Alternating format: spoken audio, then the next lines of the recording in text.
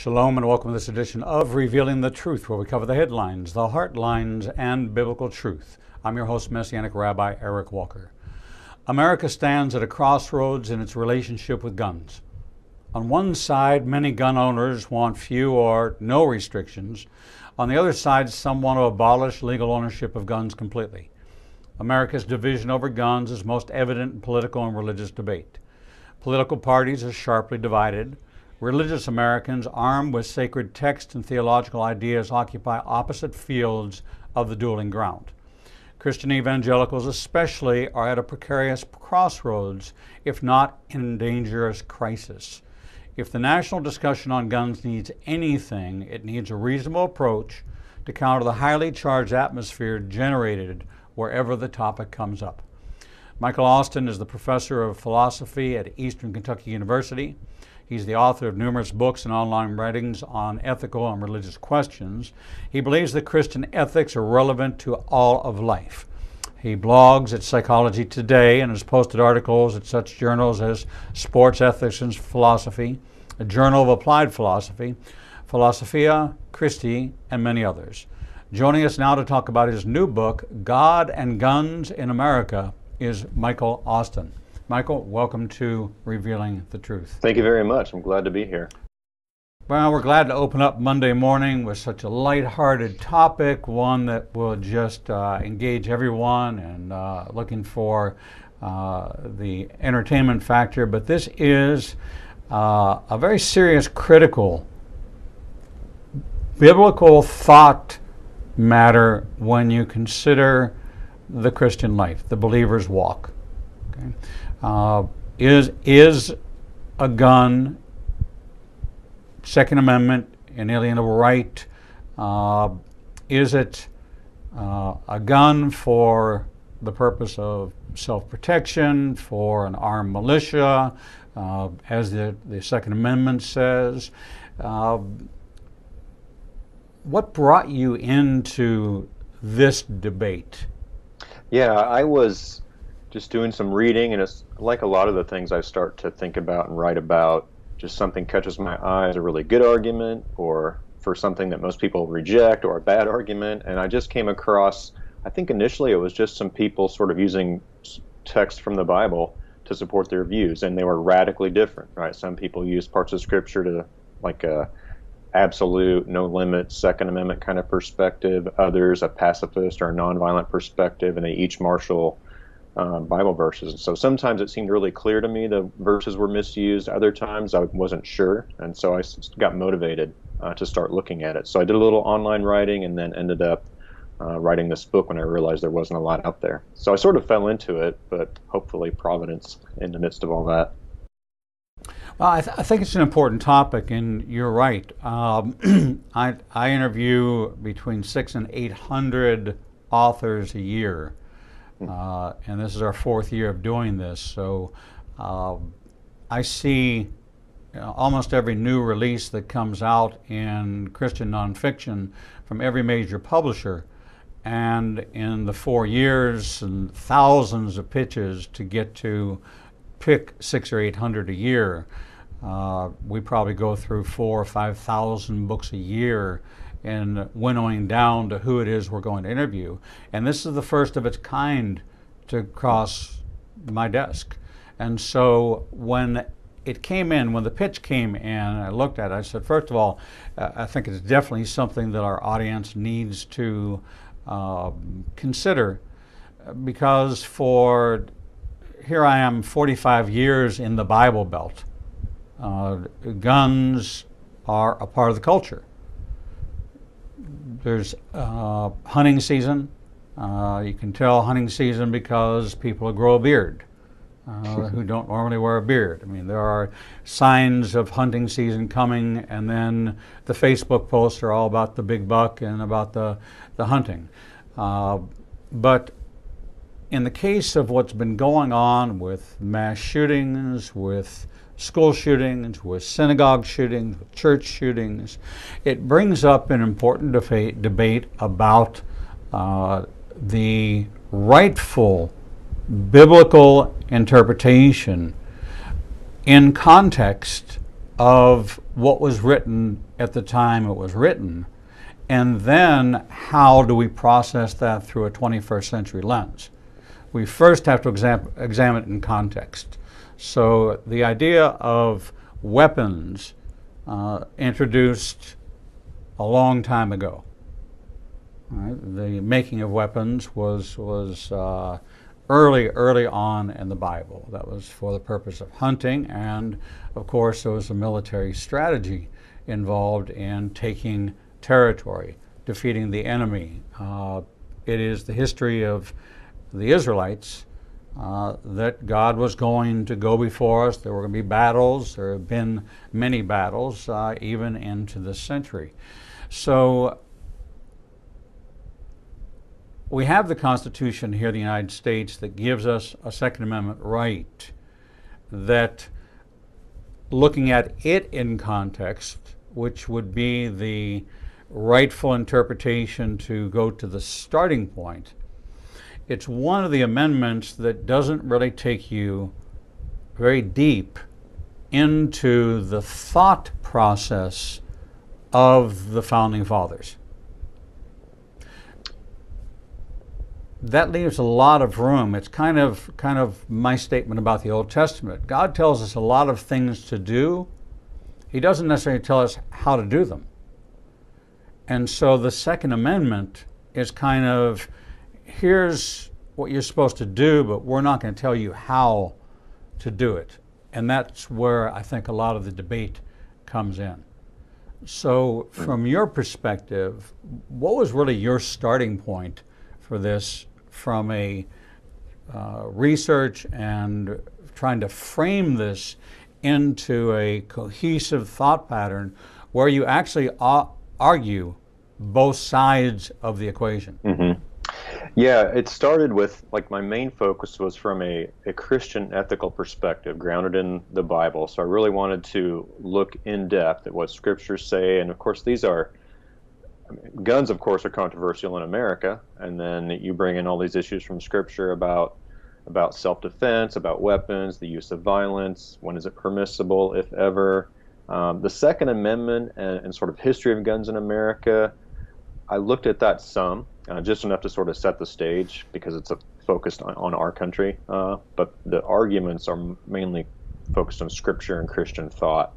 And so I think it's clear, at least it's clear from the Supreme Court that in 2008 and 2010, I believe, a couple of different decisions made it clear that the interpretation for now, at least, is that it's an individual right grounded in self-defense. That's the law. And of course, that's important. And both as Christians and as Americans, the Constitution is, obviously important to us. But the deeper, more fundamental question for us is going to be, what does Christ think? What do the scriptures tell us? And so that was my way in, thinking about violence in general in the scriptures, looking at some of the Hebrew Bible, Old Testament, where violence is used, and then trying to draw out what God says about it.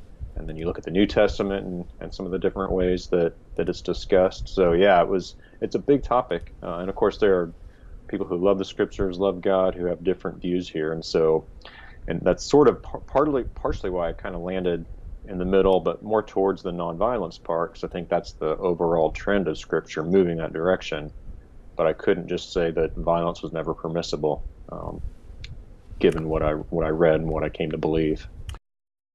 What's so interesting to me about this particular debate is that we've legislated the premeditated taking of a life in the womb. That is defined in the Bible as murder. The premeditated taking of a life. That was the commandment. Thou shalt not murder, and was very clear. Murder was a premeditated action.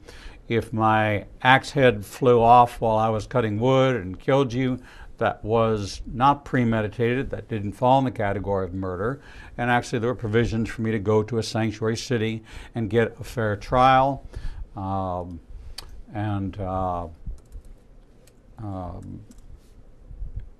We look at guns and all these moral issues as separate, but they're really not separate. they're about the gospel, they're about living the Christian life, they're about the moral compass, so the rosette on that compass. Is it dead center? If it's dead center, that's Christ in the middle. That's your rosette. Everything is from that perspective. But we have people on both sides of the fence in the abortion issue, as we do in the gun issue. So we have, and in the LGBT issue, we have people claiming to be gay Christians. We have Christians who support abortion. We have Christians that support guns.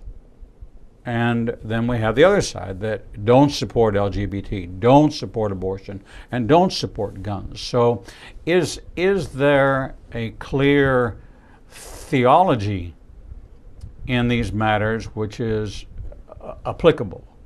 Because even within Christendom, there's not a lot of agreement on tradition or on orthopraxy or any of that. So then you come to this issue of guns in America, and this has become a sacred debate as to the right of an individual to own a gun. From a theological perspective, as you talk to different people in your research, what did you find that was the compelling argument for them? What were the scriptures that you heard most commonly referenced? Yeah, I think, for people who tend towards the pacifist or nonviolence side, they'll look at the Sermon on the Mount. They'll look at the life of Jesus, his willingness to endure verbal and physical persecution and, of course, death. Telling Peter to put his sword away, that those who live by the sword will die by the sword. On the other side, people that tend more towards generally speaking, the pro-gun kind of idea is you look at the Old Testament, violence was part of the life of Israel, and sometimes at God's command or God's permission. And a lot of people will look at Luke 22, and this is one of the first passages that I noticed came up a lot, where Jesus is giving them instructions before the crucifixion, his disciples, and he says, if you have a cloak, sell it, right, and buy a sword. And then the disciple, and then he quotes Deuteronomy about being numbered amongst the transgressors. The disciples say, "Here are 2 swords, Lord," and he says, "That's enough." So that's one that, in the New Testament, I would say that's the primary self-defense passage that I saw a lot of people use. And there are at least 4 different interpretations of that passage. I come down on the view that what he's doing there is ensuring that he will be seen as a transgressor of Roman law by being armed. And there's disagreement about that. So I don't want to say that it's just clear cut, but that's what I thought in the book and what I still think is the strongest interpretation. Some of the other interpretations that want to avoid it as self-defense do seem a little bit of a stretch to me, like they make it too symbolic or metaphorical. I don't get that from the context. But this one takes the context and the passage seriously. So I would say that's a main one. People say he's telling them to be armed for self-defense. And I just don't think that's the heart of it. It's an enigmatic passage, so anyone that just says it's easy to figure out, I'm immediately skeptical, because it's one of those difficult sayings of Jesus, and the context helps. But there are plausible lines of argument from more than one interpretation, but I think that one's the strongest, just taking the text at face value. So let's put that in context, because this is one of the areas where contextual, looking at the context of the life and times of Jesus. This is before the New Testament is written, so there's no New Testament at the time of Jesus. Right. Israel is under Roman siege.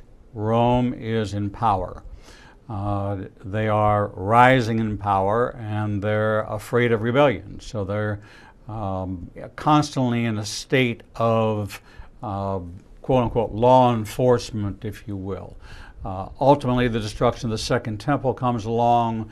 You have the last vestige of the rebels escape to Masada, And the story of Masada is a powerful one that if you don't know the story, you should look at that story, because I take a look at that story in the context of it, which is these were the last almost 1,000 of the rebels that escaped from Rome, camped out, and where Herod had his winter palace.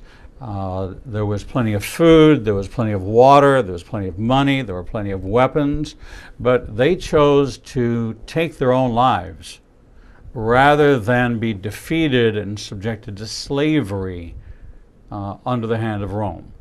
It's a very powerful story. If you've never seen it in the audience, if you've never seen the movie Masada, read the book Masada, or been to Masada, you can certainly go there with me. Every year we make that trip. But as I fast forward that from an end time prophetic standpoint, there is another one coming who is going to want to subject mankind to his dominion. And we're talking about the Antichrist. So setting aside the debate, are you going to be here, not be here, that's a whole nother issue where there's 5 camps all equally divided, and they all can't be right. So let's say you are here and you're faced with a confrontation of being forced to take a mark, or you flee to some secure place, but yet you are now in a position where you hear advancing people trying to force the mark or die. Or there is a large Islamic move in America that is related to jihad by immigration, migration, and ultimately Sharia, and this also becomes a plausible, foreseeable, historical, and biblical concept. In that case, could I look at that and say, should I be prepared for such a scenario?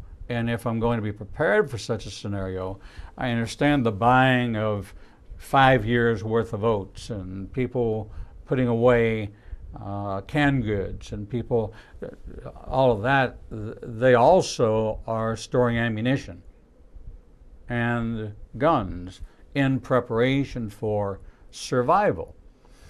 Did that come up in your discussions and in your evaluation from a end-time prophetic outlook? Yeah, not really the end time. So more, maybe the more general approach and principles that would guide someone in that time. So the questions and sort of the people that I read and interacted with, the focus was more on, in general, if and when self-defense or defense of other people with a lethal weapon is sort of morally justified. Are there cases where it is, somewhere it's not? And so I was trying to ask that bigger question, which would have relevance for the kind of scenarios you're talking about. But it's really more that basic question, like if we're supposed to be followers of Christ, imitators of Christ, what would he do in these situations, and what does that mean for us? Trying to have those same character traits that he did, which includes courage, but also humility, compassion, long suffering, all those virtues that, we like some of them, we don't like others, because some of them are, a little more praised in our culture and even in our church. Others require a different kind of sacrifice. So, but yeah, I think that's worth thinking about, just trying to have a full scriptural view of these kind of questions. Some things that occur to me while you're talking about this in this debate is that you have to be willing to lay down your life for me.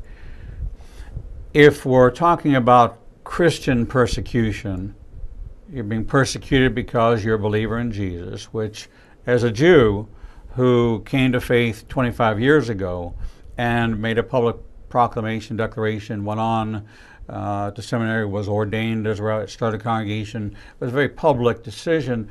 I knew that I would come under Jewish persecution for my faith, as well as put myself in the line in the camp with Christian persecution. However, if I'm looking at the scriptures correctly, me giving my life for Christ, being willing to die for him, puts me in the category of the martyrs of Revelation, to be raised up first. So there's kind of a position of honor for those. And in that case, it doesn't justify me shooting back. It justifies me taking a bullet for Messiah if I'm truly believing that that's what the call is. I have to be willing to lay down my life for him. So in that scenario, how do we weigh self-defense? Is self-defense justified if somebody's robbing me versus self-defense or lack of self-defense if somebody's persecuting me for my faith?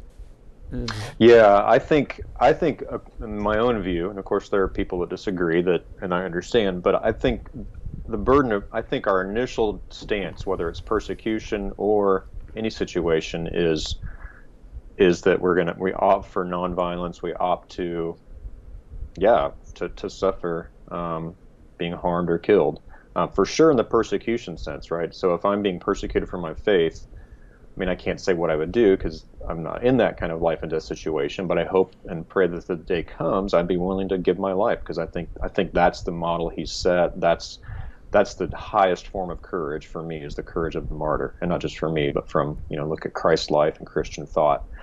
In the situation where, like, if I'm being robbed, I'd actually think in that case we should just allow someone to take our property, because even if it's they're a criminal, they're still made in God's image. They have the same basic value as you or I. Where it gets difficult is, I don't know if somebody's in my house just to rob me or to harm me, or even more importantly, a family member. And so that's where I think the self-defense, and even more importantly, defense of vulnerable others, like my wife and children, for example, that becomes a harder question.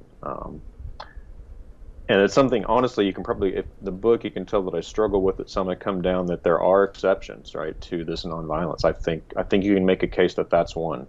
But I have definitely moved more to the nonviolent side, even in those positions, but not fully. But as I read the scriptures, as I look at God's attitudes, as they expresses towards violence, even in the Old Testament, where people tend to have this caricature of, God being a violent God, and of course there's violence there, but even there, right, God condemns violence. He won't let David build the temple because he's shed blood, and so there's this thread of violence as either disallowed or as a very last resort that I think we have to take more seriously than we do. Do you recall the case in Atlanta? In the courtroom, a prisoner broke free, grabbed the gun of the bailiff, killed one or two, I'm not sure how many, but was talked down and relinquished his gun because someone shared the gospel with him. Yeah, I do remember that. I believe I write about that some in the book, if memory serves, because he ended up in this woman's apartment, and she was reading portions of Rick Warren's The Purpose-Driven Life and talking about God and Christ and the gospel, and he ended up letting her leave, and then she got to her car and called the police. And I think that's something that was interesting as I did research, and even since the book's been published, there are a lot of stories like that where someone used a nonviolent way to deal with a threat of violence, and it was actually successful. Now, not always, of course, but I think as we look at history and then even those kind of individual cases, we can see the power of God there as well. And I think we opt towards violence, at least this is my own kind of perspective from growing up in American culture. I mean, I grew up high school in the 80s when, Miami Vice and all the police, and, some of my favorite movies, Tombstone, Gladiator, all those things. And so we're kind of shaped and formed to violence being the solution. And of course, violence has, in some ways, been the solution. It stopped evil in the world over the centuries, unquestionably. But I think there are these other creative ways in Christ that we should look at as well. And so, there's plenty of stories like that where people are talked down or convinced, or they just give up. And so we want to at least try that first if we can, would be my argument. There's the argument of nature versus nurture in the rearing of children. then there's the argument here of am I an American first, claiming the rights granted to me by the Constitution, or am I a believer first, and I'm looking through a biblical lens and evaluating issues like this through a scriptural lens of the mind of Messiah. In the arena of looking at it through a Christian lens brings into consideration that statistically, not my statistic, Barna's statistic and Pew research, that 80% of churchgoers don't read their Bibles. So they basically know what their pastor has told them. The pastor, except for the Jerry Falwell mandate of, at Liberty University, was for each one of the students to take a class. There hasn't been that much spoken from the pulpit. It seems to be that in this particular area, you're just an American. You're not an American Christian, or you're not a Christian first. You're an American first, and therefore the Second Amendment applies to you. And that's the only litmus test for this. Have you found that to be the leaning towards this debate? Yeah, I think that's right. I think people will lean towards kind of the culture they grew up in. So I grew up in the Midwest, sort of a hunting culture in my family, and then here in the South. And I know it's true in other regions of the country that gun culture has turned into a self-defense, armed citizen kind of thing. And I find Christians, their first sort of defense of that view is to go to some kind of a slogan, or maybe about the Second Amendment, and not looking first and foremost at what, as a Christian, what Scripture says, what Christ would do.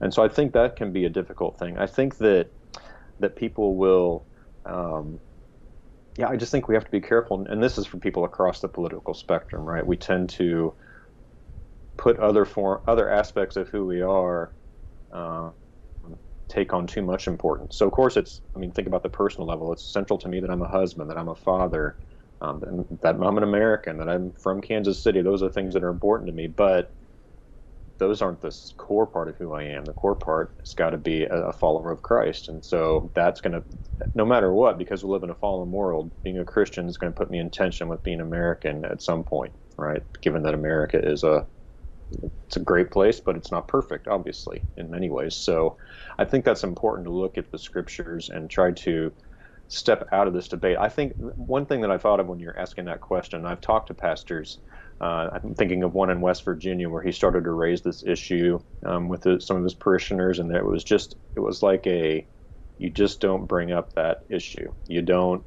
because we don't want our views about guns to be challenged or brought under scrutiny. And so I think it's really highly emotional. It's just one of those, as people know, one of those really contentious, hot issues that if you want to get a good argument going or a bad argument going, get people on different sides of it, and it can get testy pretty quickly. So yeah, I think it's a hot button, and a lot of pastors understandably are afraid to touch about it. I think we have to, because there are roughly 40,000 people a year now in the United States die from gun violence, 2/3 of those roughly by suicide.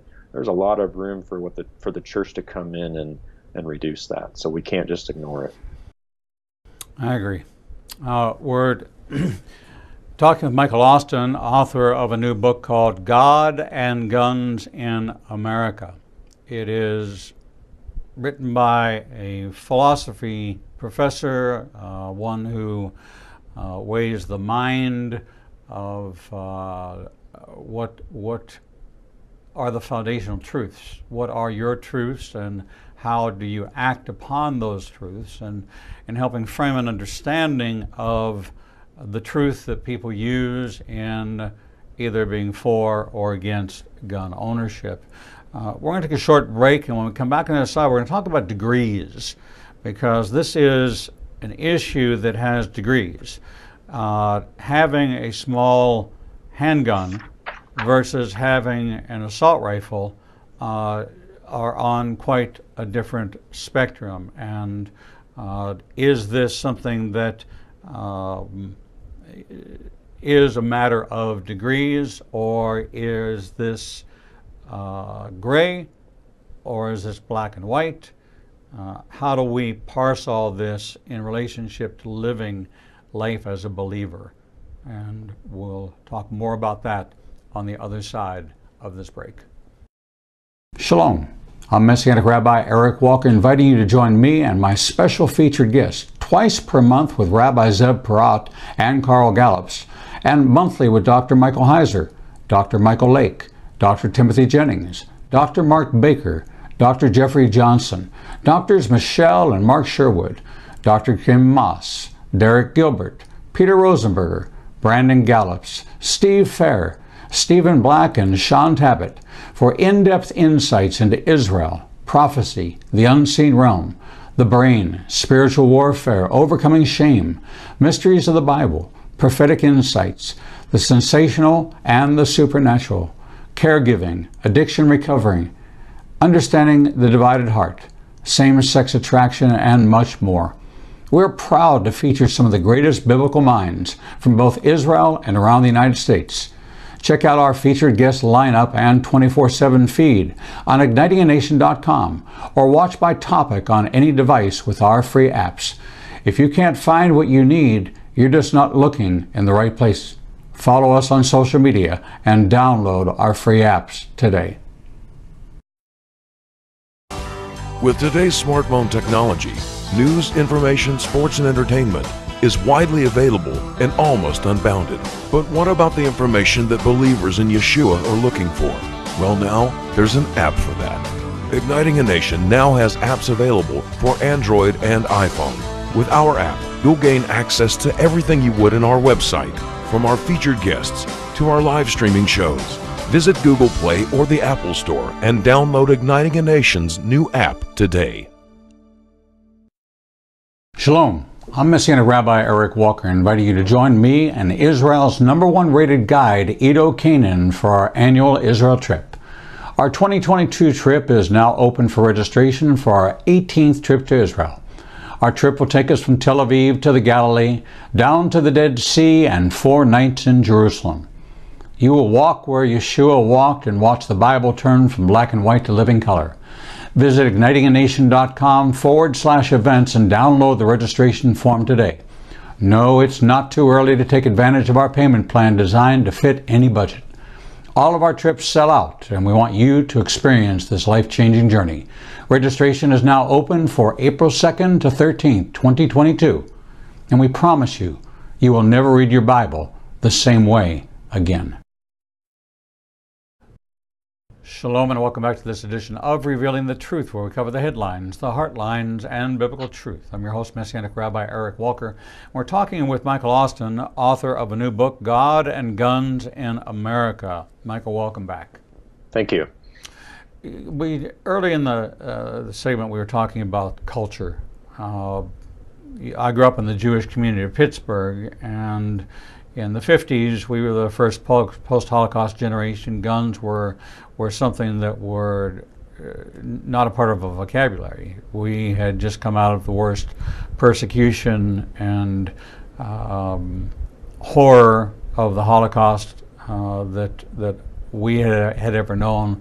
1/3 of the Jewish population decimated at the hands of an agenda that was an agenda of hate. And anti-Semitism still is a huge issue, even within Christian circles that believe in a Jewish Messiah, but have an issue with the Jewish people or with Israel. So the first time I ever was advised to get a gun was after coming south. I came south 45 years ago, but when I came to Alabama and there was a death threat made. I got a phone call and somebody threatened my life. It happened more than one time, and the FBI said, maybe you should think about getting a gun. And that was a decision that was really hard for me to reconcile. So just walking into a gun store was just so, I must have looked like a lost kid. Here I'm a 60-year-old man in my late 50s. walking around, looking around, and somebody literally said, "Are you lost?" And I said, I am.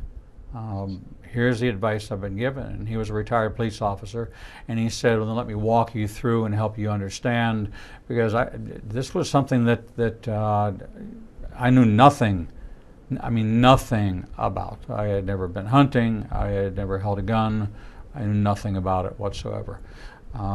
So culture, even within Christianity, plays a part in this.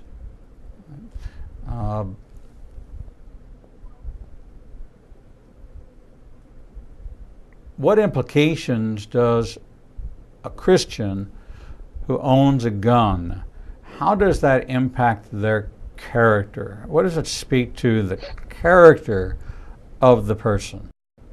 Yeah, and that's something that we have to be really careful about, because it's going to depend on the person, but I think we have to just pay attention to it. So, for example, I recently was talking with a newer friend of mine. He's a retired NFL player, has a gun, and he started realizing the way his mindset would change, right? Almost like when he left with the gun, it was like, yeah, someone tried to mess with me. And so we want to guard against that. Now, he still owns a gun, but he's working on, but before God and by the Spirit, changing that. What I'm concerned about with Christians is not that if you have a gun for self-defense, that means your character is flawed. That's not my argument at all. My argument is that, like a lot of things, there's a danger for it could reveal a character flaw, or it could even feed into some character flaw. So here's an example of this. Notice people, I've seen this myself, and some of the people I read for the book talked about this, where Christians brag about the stopping power of their new 9mm, or talk about how you shouldn't mess with their wife because she's got a gun, she'll put you down. And regardless of what your views are, right, if you decide you're going to carry a gun for self-defense, you do that before God and led by the Spirit.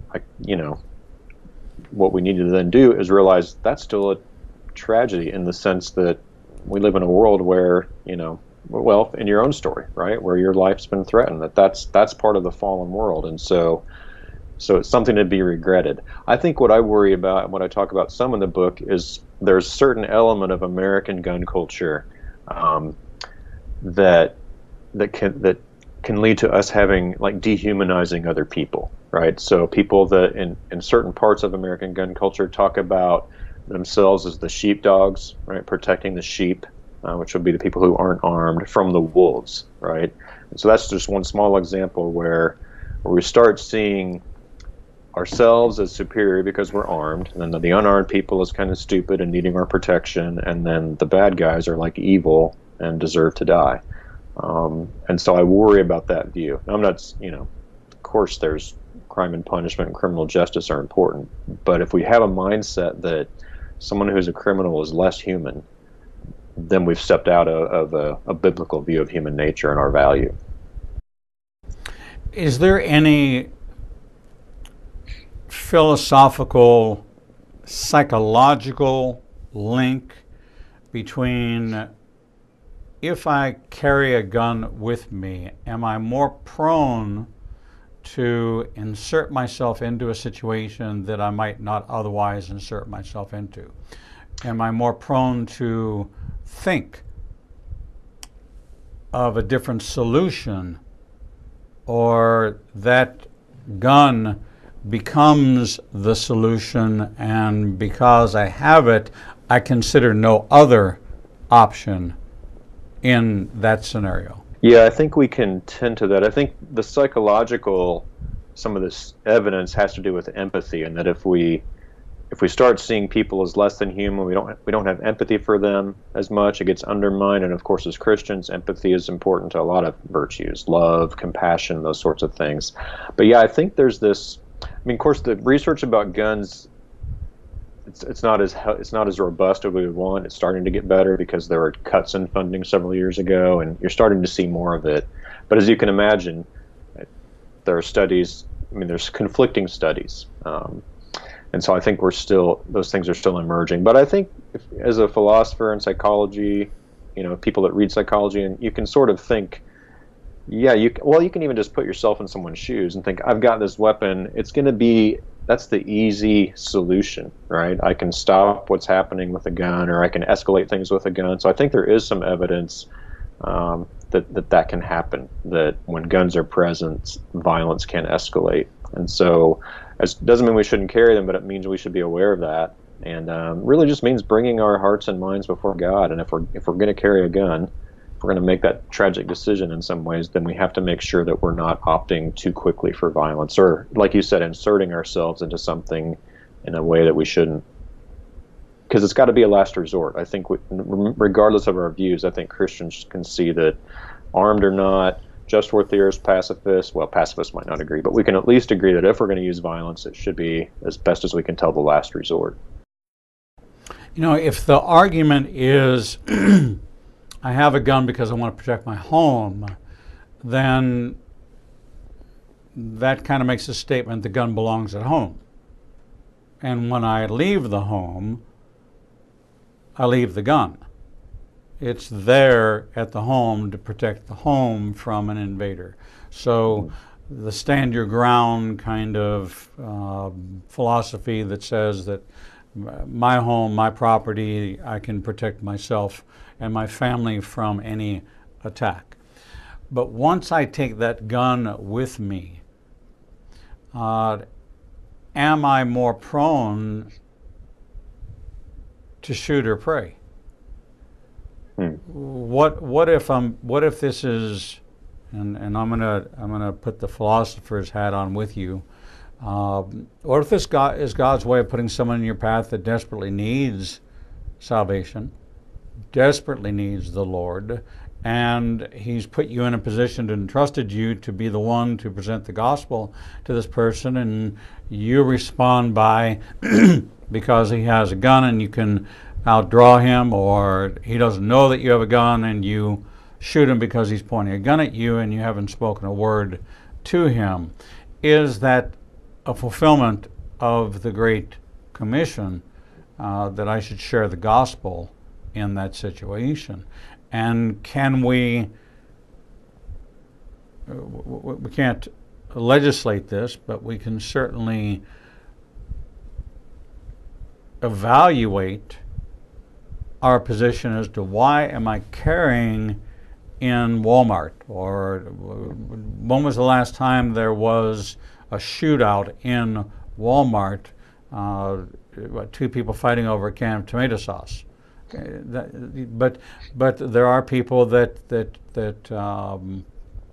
because of our system, background checks and a change in somebody's, at the time of the purchase, you may be perfectly stable and fine.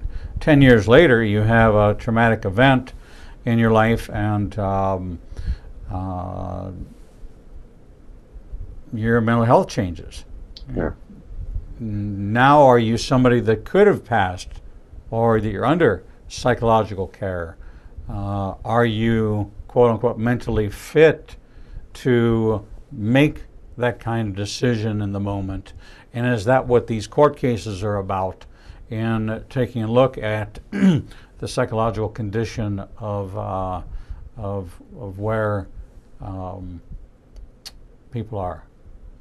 Yeah, I think there's a couple of things there that come to mind. One is that we often approach those first scenarios, like taking a gun with us, protect our lives of others. But as Christians, we want to have that larger view about the spiritual goods that are relevant, right? And so, like even the story we mentioned in the last segment about, the woman in Atlanta who shared Christ with the guy who had her at gunpoint, and something, he was impacted by that and changed his mind. And so we have to be willing. I mean, Paul at least said in Romans he was willing to give up his salvation for the salvation of the Jews, right? That was his salvation, and not just his life on earth. I'm convinced no matter what our views are, we have to at least realize that God may put us in a situation where He asks us to give up our lives for somebody else, either their life, their salvation, their chance to hear the gospel. So we have to keep that in mind. That's the highest good in life, not our continued physical existence. So, and I'm not saying that's an easy teaching, right? That's a hard one, but it seems pretty clear that that's that's what God would have us at least keep in mind. As far as the system and people, I think, we want to strike a balance. I mean, we don't want government involved in every aspect of our lives, right? There's the personal liberties and things like that are important. My own kind of even though my book's not primarily about policies, I do conclude with a few suggestions, and one of those, and I think you can find people across the gun rights spectrum who think that they're called red flag laws or extreme risk protection orders, so that in a case that you talked about there, that hypothetical case, someone passed a background check but now has some kind of issues, it allows a family member or a healthcare professional or police officer to basically, submit a request for the person's guns to be confiscated because they're a risk to themselves or others. It goes before a judge, and then if it's found to be without merit, the guns are returned to them immediately. It can be 2 days to 2 weeks, depending on the state, if they have this. But if they lose them for a year, and then they can, after a year, be reevaluated. The important thing there is, and the requirement is, you've got to have evidence. So you don't want people making just a flippant request. Maybe they're mad at their neighbor for mowing part of their yard or whatever, and they say they're a danger. So there have to be consequences for someone who submits that kind of request without evidence. You want due process. But I think some of the states, Maryland I talk about in the book, there are other states where this has actually worked. It's prevented at least potential school shootings. So there are things that we can do like that protect the rights of responsible gun owners, but also reduce gun violence. It seems that mental health is becoming a much larger issue, been magnified by this COVID-19 separation, isolation, social distancing, a very bad term, that drives towards isolation. Prescriptions for depression, for anxiety are up 40%. Suicides are up. People are dealing with some thought life and some anxious challenges of financial pressures that they didn't have before, job security, many of those other things. Is there any, in the psychological studies, do counselors have the discussion about gun ownership with the patients they treat? Yeah, I think some do. But some I don't think it even necessarily comes up. Now, maybe that'd be an interesting question. If I don't think there's any sort of requirement. It'd be interesting to see what kind of code of ethics they have, if that's part of it. I think it should be. If somebody is depressed, or really struggling maybe with some other kind of mental illness where they could be a danger to themselves or others, that's got to be a question that needs to be asked. With as many Christian counselors as there are, not mainstream secular counselors, but Christian counselors, should this be a part of the narrative? Should this be something that, in talking to somebody, domestic violence comes up a lot, marital issues come up a lot, anger management comes up a lot in pastoral counseling situations in marriages. I would think that the idea of neutralizing, just saying, you know what, you certainly have a right to own a gun, but maybe right now during this difficult time, would you like to lock it up here in the safe and kind of take it out of the equation? I have a concern. Do you think that would be out of bounds? Yeah, I don't think it would be, especially, look, as within the church, it's a Christian counselor, we're caring for each other. That's what we do, right? We're supposed to care for each other. And so if I'm I mean, it's to add one more thing to the pastor necessarily or the Christian counselor, but I think we just have to do that, right? If there is evidence, I look at in the book, that when in situations with domestic violence, if there is a gun in the home, either there's more likely that it could be used, or more likely that the violence will be more intense. If somebody's depressed, you don't want them having access to a gun. Or if I'm a father and I've got a teenager, and there's recent research about widespread depression and at least considering suicide among people, 18 and under during the last few months during the pandemic. I don't want a teenager to be able to make that snap decision and get a parent's gun and kill themselves, because unfortunately guns are the most effective way, for lack of a better way to put it. Just safe storage could save a lot of lives. So, but I think that's important. We have to ask that question, because it's hard to see how I'm loving the spouse or the children or the other members of that household as brothers and sisters in Christ if I'm not at least trying to deal with the potential lethal situation of a gun. And it's like other things. If you're struggling with a temptation, we try to control. It's one thing we can do is limit availability, right? Control the environment. Somebody who's an alcoholic, we don't have alcohol in the house. Somebody who's at risk of committing violence to themselves or others, you wouldn't want them to have access to a firearm while they're that dangerous. This is such a almost a tender spot, I think, in any discussion. It's like the pastor in West Virginia you referred to is, listen, you can talk to us about adultery, you can talk to us about money, you can talk to us about politics, you can talk to us about anything else, but don't talk to us about guns. Yeah. Okay? Guns have a sacred kind of classification all their own, and I don't think that we take it into consideration. I think that everybody I know that owns a gun feels perfectly justified. I feel justified to not be a soft target if I know that I'm out speaking and there's somebody who wants me dead. I should, and I've had this conversation with law enforcement who say that for me the practical thing is you just keep it locked up, and if you're going into an area where you know that there's going to be the possibility of difficulty, then you should be wise about it. So I'm not a six-shooter packing, but I don't want to be a soft target either. Yeah. But I had never considered it until it became personal. That's the other part of this is part of this debate is only when it becomes personal, or you know somebody, or it comes close to home.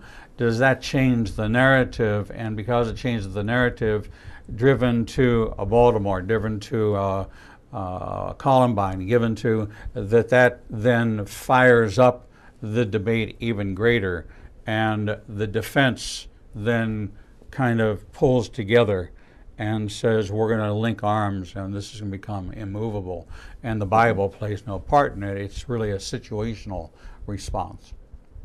Yeah, I think that's right, and it's a natural reaction to human nature. We to protect ourselves, those we care about, and so we go to that. But we've got to not just bring God into that, but bring it under God's rule. And I think guns are like, anything. They're not necessarily idols in and of themselves, but they can become idols for people, just like a sports team or sometimes I wonder, I think guns have, if not unique, they can be there's a stronger temptation towards that because of the power that they do give. And so, you can, not that someone feels godlike, but we're tempted to things that give us more power, right? We've been so that's the difficulty. Unfortunately, we've run out of time, but this is was a fascinating read, and it's a fascinating subject for you that want to look at the biblical worldview about God and guns in America. Author Michael Austin. Visit ignitingnation.com, look at today's broadcast schedule, and just click on love the interview, get the book, and get a copy for yourself, and have this discussion, whether you're a gun owner or not a gun owner, as to really going back to the old statement, what would Jesus do? What are we supposed to have in the mind of Messiah when it comes to this particular issue? Michael Austin, thank you for taking on an insurmountable challenge in an unwinnable debate. Yeah, thank you. So God bless you, and thank you for doing this. We're going to take a short break, and when we come back, we'll bring you the next edition of Revealing the Truth.